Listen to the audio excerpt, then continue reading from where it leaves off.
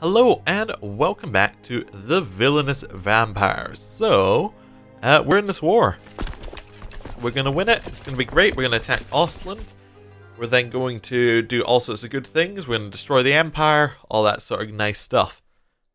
But first we have to walk all the way over here and kill this revolt army because it's really far away and it's going to cause us trouble if we don't. And our undead horde has finally departed from this world. Devoid once more of any energy.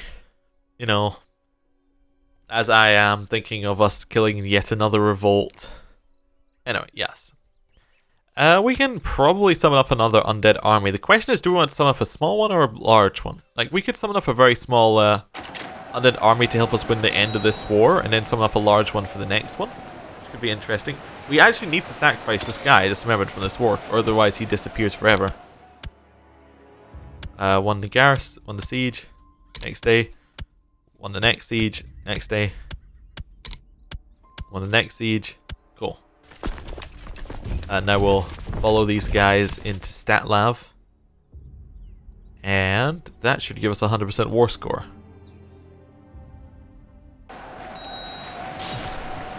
There we go. We now need to very quickly leave this province, because we don't want to summon the undead horde in that province. So we're not going to end the war either. There we go. Their fanatic revolt ended, and another group rose up on the same day, which was great. This guy. Sacrifice for ritual. Cool. Who is the oldest? 39? 39! Your time is up. Sacrificed. So we got 2, summon undead, we will summon a small horde. There we go. We got 5,000 troops, that's not too bad. We still have 3 sacrifices for the next one. I'd like to head here. Right. Ooh, that revolt looks tasty. What type of revolt is it? It is a Nurglite revolt. Ah, damn. I was kind of hoping it was a revolt like a... Oh, wait a second, what? Ooh, our king has actually declared wars to make these guys our tribute. Or his tribute. That's cool. But yeah, I was hoping it was a religious war, so it was maybe a different religion underneath, and then we could declare a holy war. But it's a Nurglite revolt, which means it still has the same problems. That's why we couldn't kill them previously. Which actually probably means that this guy might get wrecked by all of these Nurgle guys that he's allied to. Sure, I'll be friends with this guy. I don't know who he is, but being friends with more people means you get more chance at money and more chance at like alliances. It looks like someone else has already killed the army of the Ungles. And we can just siege on this. 3.3% every 12 days. 900 days or something? I don't know. It's going to take a while. How old is our character? 165. Yeah, that's pretty old. Yeah, I don't think anyone will disagree with that statement. Now we just sit in siege. Hope we get 13% from the siege. It's real exciting. Yeah, sieging's... I don't know. I talked about this before, but I think sieging is something that they could speed up in this game. Or, like, in this mod. Actually, in other mods, I don't notice it. It must be the tech level they choose to start on. Like, the strength of the provinces seems too high. Anyway. There might be a patch for this eventually, so maybe they change it then. They did change the chaos mechanics being completely useless, which is nice. Yeah, we don't really want to go any further north, I don't think. I was just kind of looking at other places we could attack. North kind of seems like we're almost done north. Like, we could attack, like, we've only got big people north. We got a few small ones around the edges to clean up. But I get a feeling that it's almost time to start attacking the Empire. Once we get Ostland, like, that gives us a very good start. I think maybe attacking into Ostland, then we attack into Imperial Talabecland or Talabecland itself. Then we can start doing cool stuff. But until that point, we're just going to sit and wing. Ooh, Peasants Revolt, that's great. If that Peasants Revolt wins, or even if it sieges down the province, that's fantastic, because that gives us an advantage in the next war. Yeah, the problem with Holy War in Ostland, though, is there is one major problem with it, is that Imperial Midland shares the same religion. Although they have no troops, so... You know, there are positives and negatives. How about you guys? You the same religion? Ah, no, you're Grail followers. Yeah, attacking Imperial Westerland will be difficult because Bretonia will join in. Although, if we're at the point where we're attacking Imperial Westerland, it might be a bit late for Bretonia to do anything. Also, Ostland might just be allied to people, which is annoying. He's only allied to Dukes, so, I mean, the Dukes could be strong, but he's only allied to Dukes. Cool, he's actually only a king level title. He is weaker than us, in theory. In theory. Oh, and he's being attacked by some bear-looking people. Are those raiders? Oh, those are raiders. They're killing his armies, which means that the revolt has a chance of winning. If the revolt wins, that's great, because that's just another person to attack. For pretty much free. Okay. Defenders, almost done. Yep. Invest in technology, no. I'm just continuing to have a look at all these options. Nope, none of them. And we're about 100 days off from the end. Fantastic. Then the other one where I said 900, I probably should have said 300. Like a year, pretty much. A year per siege does seem a little bit... It's a little bit long. I don't know if it's realistic or not. It's probably unrealistic, but I don't think it's that ridiculous. I don't know, it really depends how much the people had stored up and how effective the siege is. I don't know. Maybe in Warhammer Fantasy they had their wizards make food. I don't know.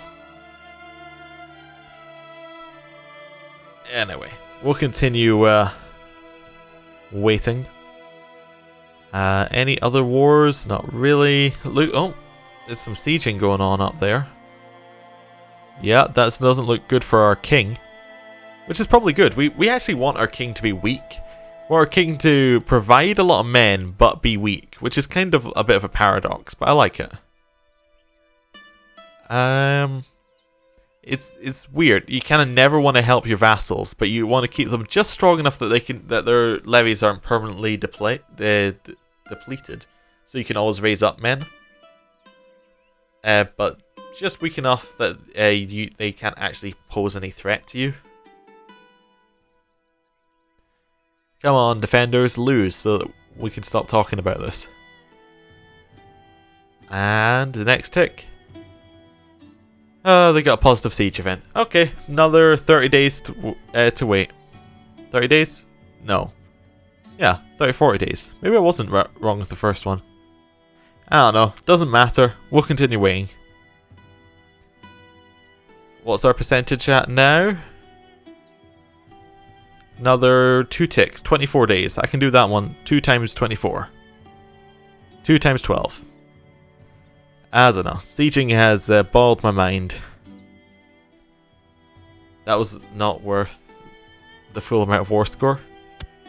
That's very annoying, actually. We're not even getting taking a war score. Yeah, we need to control all the sub-holdings.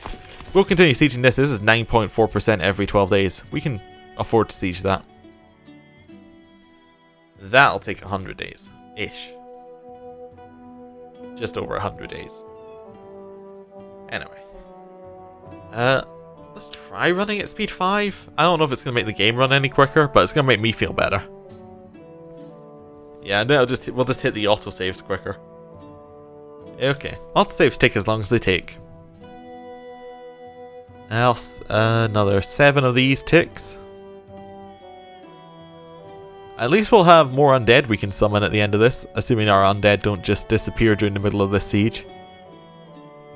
How many, what's our thing sitting at? We have 3 prisoners, yes. So we can get another, what was it, 7,000? Which isn't that much, but it's still there. It's a noticeable difference over the 5,000 we could get with 2. So, yes. This is actually great looking at Ostland's troops here. They're really depleted. Also, it doesn't look like he has anyone underneath him because he is a king, so he doesn't have anyone he can call in, unless he can call in his dukes, but I don't imagine they'll be that strong. Defenders. One more tick and this will be done. Almost. There we go. 100%. Enforced demands. Perfect. We now give away all of this land. There you go. Give away. Give away. Oh, this province is fantastic. Look how much land we can give away. It's actually great. And it has boats, which is something we haven't had access to before. Yeah, actually that is our first time we've had access to boats. What is all this de jure underneath? This is all de jure underneath the High Kingdom of Kislev, or the Kingdom of Robb's Mania, which we could actually create right now. We can usurp something? Oh, we can usurp the thing. No, we're not going to do that. We're going to take the kingdom, though. Definitely going to take the kingdom. And the reason we're going to take the kingdom... We can't give it to this guy, can we? No. Could we convert him into a vampire? No. But if we gave him a job in our court, we could convert him into a vampire, I think. If I understand this correctly. So if we make him our spy master, have him scheme in our court, we can now... Aha! We can turn him into a vampire. Yeah. Good. He becomes vampiric. We can then grant him the Grand County of Rotsmana. Perfect. I should have given him all lower titles, but we'll grant him these manually. We'll give him plots. We will give him this one. He also has a very funny hat on. And we'll also grant him Erlingrad. That leaves us with what we want. Yeah, that's perfect. That looks much better. That's a lot cleaner underneath us. It's still not very clean, but... No, another king is always good. It also means we're making less money, but we are making 60 ducats a year, which isn't too bad. Like, just from our own provinces. Right. Do we want to attack into here, and can we attack into here? If we wanted to summon undead, what's our issues? No issues. Cool. Doesn't have the mad... So we could summon our undead now, and then just go straight to war. Yeah. Are we leading troops? We are not leading troops for some reason. There we go. Leading troops. We're not province owner. Really? That's a real problem here for you?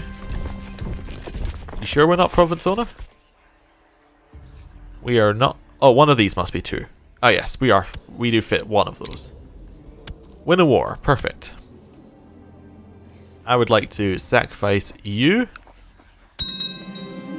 Yes, I'd like to sacrifice you. I would like to sacrifice you. Perfect. And I'd like to summon undead. A large horde to serve my every need. Oh, that is great. That is 7,000, right? Actually, that's only 6,000. Huh. Oh well. We still have a 13,000 man army. We can't declare war. We've raised army levies. We no longer have raised army levies. Yeah. We want this war. Definitely. For the Kislev Verge. Right. We cannot call in our allies. We can, however, raise up our Rotmania troops. We can raise up our troops here. And we can all head down into this province. And maybe we also want to raise these troops. Just send them over as well. Cool, we're at war with Ostland. This is great. This is what we wanted. Who's in your war, Ostland? Just you? Perfect. They have so lost this war. We can just assault this province down, actually with no issues. Oh, you called in a priest. With 300 troops. We're still playing on speed 5. We'll play on speed 4 again. Cool. Cool. A great honor. He would like to be part of our... Sure, we accept you. Yeah, he just wants to be our house. Cool, fine, whatever. The Bolsgrad Holy War has ended as he joined as defender. Excuse me? No, it didn't. Yeah. Oh, that was very much a no it didn't moment. It's like, the war ended. Just because you sent us a message saying the war's over, we want to peace out, doesn't mean the war's over and we're peacing out. The Order of the Winter Throne. Interesting. They'll probably have leaders. You know what? We'll go beat up this army. Then we'll move down into the next province. Oh, the 2,000 was actually more than enough. Oh well. We'll merge up here. That's a lot of troops we have available. 17,000 troops for a 7,000 man province. Not a problem. Right. 5, 4, 3, 2, 1. Did he call someone else in? He did. He called in this count with 2,000 troops. Cool. I would like to assault. Yeah. Not even close. Nope. Don't want to cast magic. I do want to assault again, however. Oh, he's in another holy war. Did the Ungals declare on him, or is he defending in something else? That looks like the Ungal symbol, which is why I'm thinking the Ungals might have declared. Just waiting for the autosave to disappear so it'll give us it. The Wolfburgian Ostlandian de jure war over Netberg. Oh, okay. Right, assault that one down. Perfect. What's the percent? 11% every 12 days. I kind of want to just go siege down more provinces, so we'll just leave that to someone else. I want to go assault, because assaulting seems like... Oh, I want to kill this army. Never mind, forget assaulting. I want to kill this 3,000 man army. For the sweet, sweet war score. This guy, personal combat skill 1, not even a challenge. Focus on offense. He's dead. Troops gain 10% morale, and he is completely dead. Yeah. Can't siege that one down, it's too big. Next province. It's going to keep going between them until we get to one that seems feasible to siege down. That one doesn't seem feasible. We'll go to the next one. I don't really... We could siege any of them down. I want to see ones that we can assault. Goodbye, army. Okay, so we can siege none of them down. We'll just... we can assault none of them down. We'll just siege. That's fine. Small horde's dead. That means that we're down to our 12,000 troops. Did we get any more prisoners in that assault, in those assaults there? No prisoners in the assaults. Damn. That's unfortunate. Oh well. It's like you get all or nothing with assaults. You either get all the prisoners or you get no prisoners. Excellent. A tithe. Another lot of gold. That's fine. We'll just keep sieging it down. Shouldn't take too long. We're actually very high on war score already. And we have a lot of troops without needing all of the extra troops. Like we have a... Even if we lose our horde right now... I want to just have a look at the army. If I go new unit... Yeah, we only lose 7,000 troops. Like... Well, we lose 7,000... It's still a lot, but we still have 5,000. That's what I'm getting at here. And this is going to be a good war. Hopefully. It's not too bad. Yeah. We'll continue waiting for it to siege. It's going quicker than before, but it's still, you know, it's still only, what, 4.9%? So it's only going 2% quicker. Which is, like, it is quicker, but not by a lot. Yep, he's probably going to be able to get his province back here, which is unfortunate. But we can siege it back down again anyway. It doesn't really matter that much. Those are just raiders here, just purely to, you know, raid. How's your war going over there, by the way, Mr. King? Mr. King, your war is going fine. You're losing, though. Yeah. That's fine. Actually, our kings being at war and losing is fine, because it means that we can attack the people they were attacking, and then we can get the land that they were after. But they're all weaker. It's, yeah, it's good. You can start waiting for two people to fight each other and then you just kill the winner, basically. Right. Or, your side wins in the first place, and you don't even need to do anything. This looks like it's sieging quicker. It's not though. It's still 4.9%. I think 10% is about good. Is good for the sieges. Like that's about the That's what I like to see when I siege. It's like 10%. I can wait for that.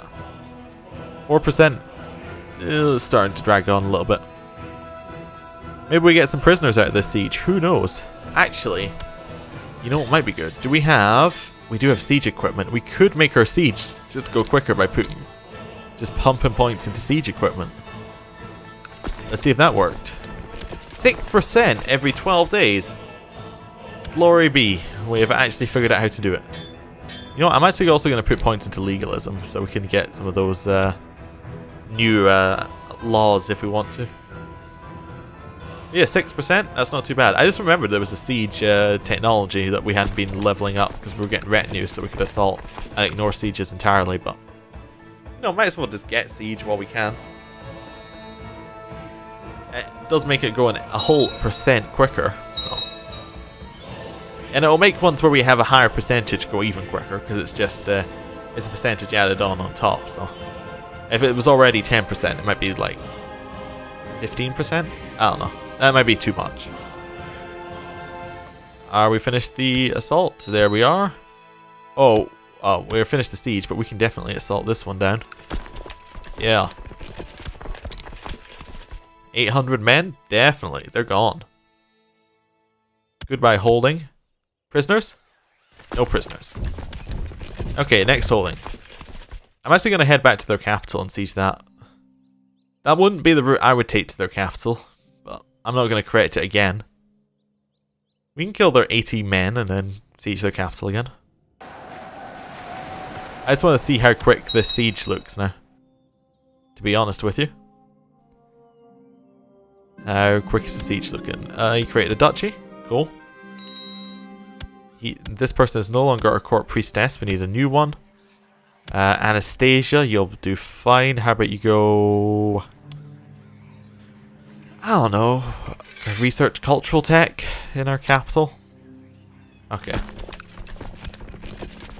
It is 11.7%. That's a little bit quicker. Anyway, thank you for watching this episode, and next time we'll finish the war. See you then. Goodbye.